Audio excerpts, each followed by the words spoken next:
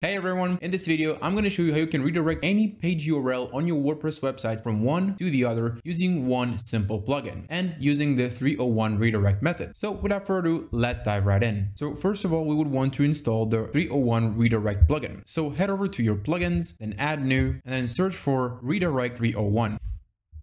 I'm usually using this plugin and it has over 2 million active installations plus 653 reviews. So head over, install it, and then activate. Once it is activated, you want to hit refresh, then head over to tools, and then it will be here under redirection. Head over there, head over start setup. I'll usually check all of the checkboxes and then I'll hit continue. You'll test the REST API, and as you're good to go, hit the finish setup button. It will do its thing, then hit continue. We're ready to begin. Now the setup here is quite simple. As you can see here, we have all the URLs that have been redirected from here, and then we have a simple interface, the source URL, where the URL that you want to change from, and then we have the query parameter, exact match in any order. We have ignore all parameters, we have ignore and pass parameters to the target. So here under the target URL, this will be the new URL of the page that you want to set up for, and then we have the group under redirections, we have modified post. I'll keep here everything as it is, and for that example, I want to demonstrate on a live product that I have here on my shop. So I'll head over to products, and then I'll head over to this first one,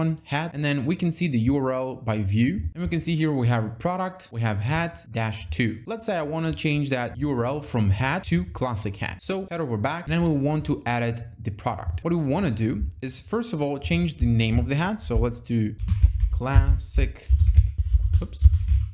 hat, and we want to change the URL over here. So click edit and classic-hat. Click OK. It will be here updated. Now here you want to also click update. But now we have a problem. We've updated this URL, even though it will work if we'll open it in a new tab. We have classic hat, but watch what happens if I'll change the URL and just erase the classic to -2. Now we've just seen that the page just refreshed, even though it looks good. Now in terms of Google search, it's not good because when somebody is searching for a product, let's say this product has been indexed in the Google search and the URL has been also indexed, it will not necessarily redirect the person to this exact product with the updated URL. So what you want to do is head over to edit product, then head over to your tools, head over to redirection, and over here what you want to do is paste the source URL, just copy what we have here, then head over back to redirection, paste your new URL under the target URL, and then head over to source URL and then paste your URL. Then we'll want to modify it. Now we will erase the classic,